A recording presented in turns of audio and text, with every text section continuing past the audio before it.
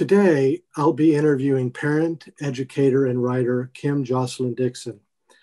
Kim has nearly 30 years of experience in the elementary school classroom and has taught in public and private schools and currently teaches literature and writing. She is the author of the book, The Invisible Toolbox, The Power of Reading to Your Child from Birth to Adolescence. Today, we'll be talking about the power of stories during difficult times. Welcome, Kim, and thanks for joining me today. Thank you so much for having me. It's a pleasure to see you again. So, as an advocate of shared reading, would you explain how a parent sharing good books with their child offers comfort? That's a great question. I think one of the first things that comes to mind that is powerful about a parent sharing books with a child is the connection that occurs between the parent and the child. It's a powerful bonding experience. When a parent sits down with a good book and their child sits together on the sofa or maybe cuddles together, they're telling them that the child is really important. The child is hearing and feeling that this time together means that they're important to the parent. So I think the connection is one of the most powerful things that comes out of the parent-child read aloud. There's so many things that come out of this, and that's really the reason that I wrote this book. But another thing that occurs to me is that since our topic today is about the advantage of reading to your child, especially during a difficult time, is it does provide a little oasis for them. I'm really very big on creating a family read aloud time daily. If that can be developed into a habit, that can be a super beneficial thing that affords the child and the parent a special time every day to look forward to. It's that time of closeness, and it's also a time that just offers a little escape from whatever might be difficult. For instance, the quarantine that we're experiencing right now and the absence of normal life, having that little time to escape into a story and to be together and to share that is a really powerful thing. It also fosters the imagination of the child and literally takes them out of their reality for a while in a super healthy way. It's so interesting what neuroscientists are discovering now about the impact of reading on the brain. You know, we used to think that reading only impacted the frontal lobe of the brain, where the language processing center is, but recent studies have shown that when we read, every single part of the brain is engaged, which means that we experience the story as if it is actually happening to us. So we experience it on a sensory level, we experience it on an experiential level. So it literally does take us out of ourselves and out of our own reality. And then the other advantage that it provides, or one of them, because I could go on, but another one I think that's so important during this difficult time is that we're starting to understand that the practice of reading is very similar. The physiological effect of reading on the body is very similar to what happens during meditation, that there's a very calming and soothing thing that happens with us mentally and physically when we sink into a good story. And so to share that with your parent during a time that's difficult, to do that daily and know that that's something that you can both count on and look forward to can be a really powerful and comforting thing. Yeah, you mentioned some excellent points. I love the bond that you foster between the child and parent by having that reading time. And something else that you mentioned too, and this was in the book, is you don't want to wait until after your child starts school to say, okay, that's the time to start reading with them, but read from birth, even before birth. What have you noticed with your own child in doing this and the benefits of doing that? Well, he's all grown up now and he's a reader. He's a lifelong reader. Yeah, I started reading to my son in utero towards the end of my pregnancy. I had received, I think, 3 copies of Goodnight Moon at various baby showers. And so I hadn't really done any research on this topic. I'd been a teacher for many years, and so I sort of instinctively knew that reading to your child is a good thing. I was always a reader. So I just started reading Goodnight Moon to him, just, maybe a month or so before his birth, and then continued doing it when he was a baby. Read nursery rhymes was a really big part of what we did. And it just was part of our daily pattern. I remember that it was like after nap time was a great time because he was still kind of sleepy and not too active. And then after bath time at night, because he was winding down, I found that during his infancy and toddlerhood, those were really great times during the day. So reading was really part of our family experience. And he kind of grew up into that. And it was just something that we continued doing into his middle, upper elementary school years, I guess. My book is subtitled The Power of Reading to Your Child from Birth to Adolescence. And I kind of wished that I'd continued it even longer than I did. But by the time he was, I don't know, maybe upper elementary, he was into Star Wars and was reading all the Star Wars novels over and over again. And he was just kind of into his own thing. But the fun thing is, and I just need to say that I do believe it had a huge impact on him academically. And that's another subject.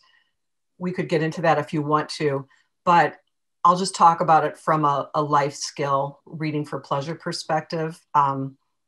When we get together now, one of the things we always share is, what are you reading? What are you reading? We trade books back and forth.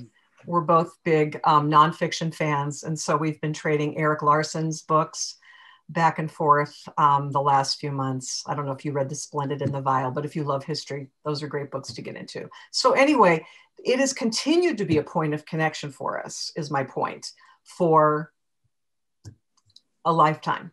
And I expect that it will continue to be.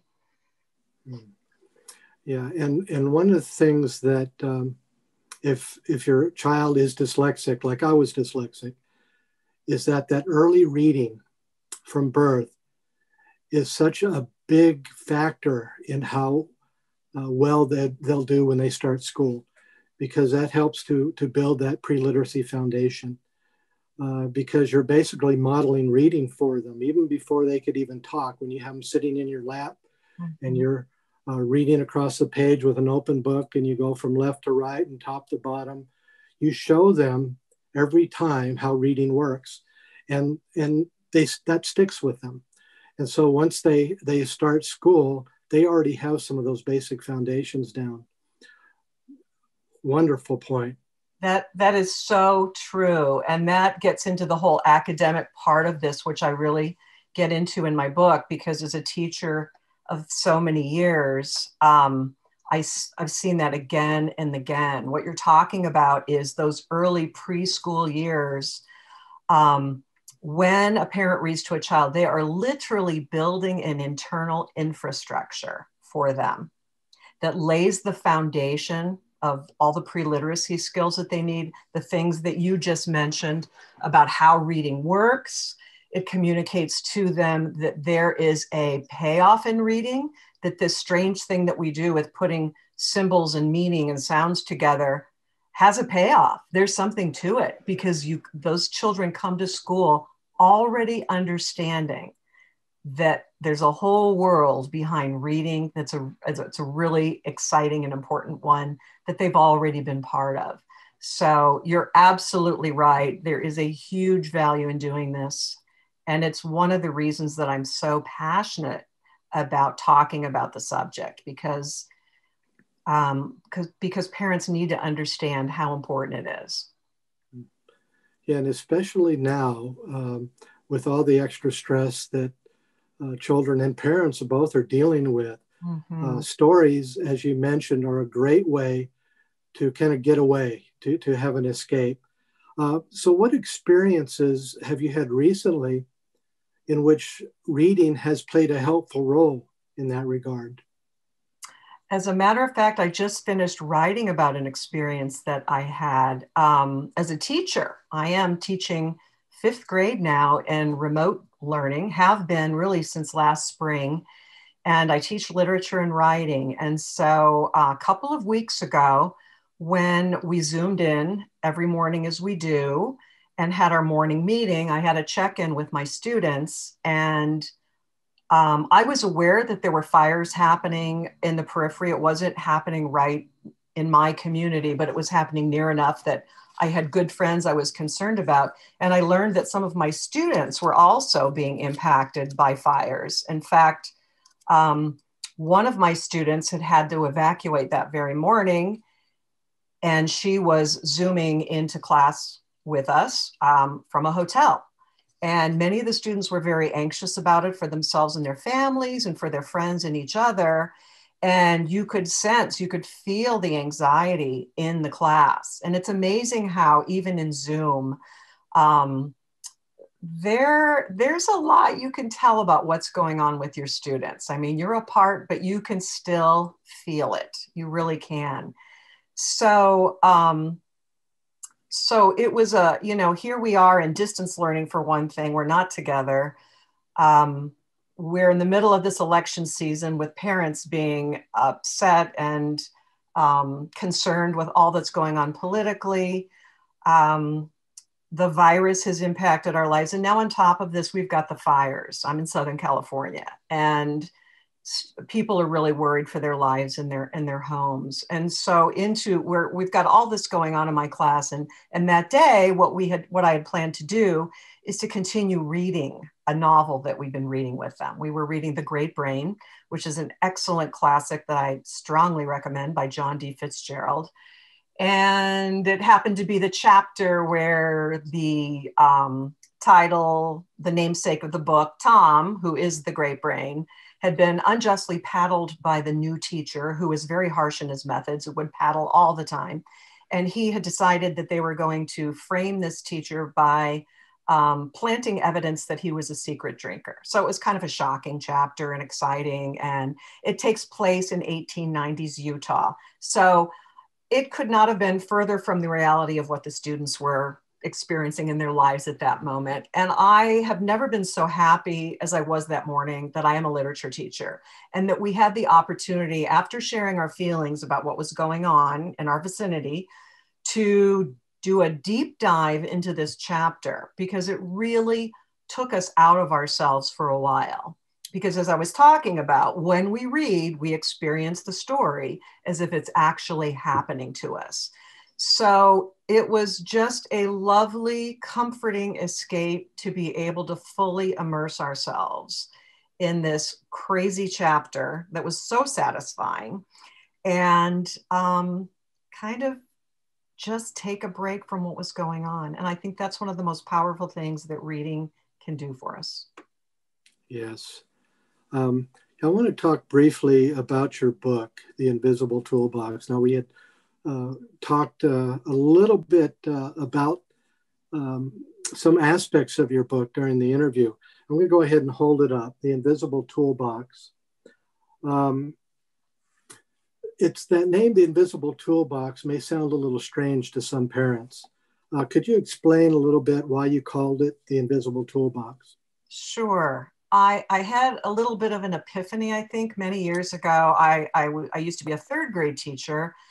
And, third grade is that watershed year where if students are not reading on grade level, statistically, 75% of those who don't never will, which is a really concerning statistic. And so, I was teaching in a public school then, and it's an excellent public school, my neighborhood school, the school my son went to. It was wonderful, but there were always a few students who were behind. And it seemed that sometimes that the interventions that were offered didn't necessarily pull them out. I mean, and again, that's a different topic. Because I'm a firm believer in that 25%, and there are definitely things that we can do. But anyway, what I realized at that time, I think, was that what the students who were not able to read at grade level, and again, this takes off the table any students who are dyslexic and with an actual genuine processing of concern, but there were students who simply did not have that internal infrastructure that I mentioned a few minutes ago. And that's where the invisible toolbox comes in. It just struck me one day in a parent-teacher conference that every child comes to kindergarten with an invisible toolbox. And if their parent has read to them regularly before kindergarten, that invisible toolbox is filled to overflowing with all those pre-literacy skills that we were talking about a few minutes ago. The understanding of the way books work.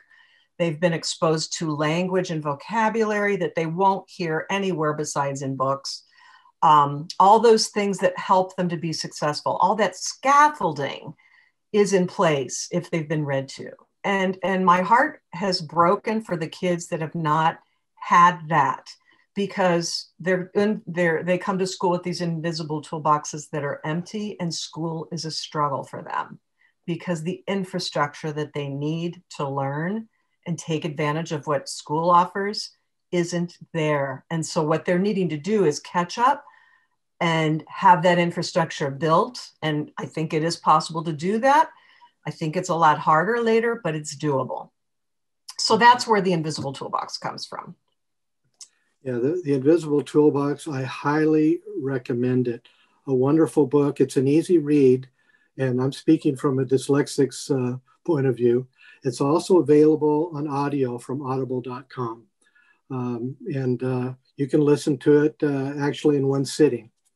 So, Kim, thank you very much for talking with us today. It's been a pleasure. Thank you.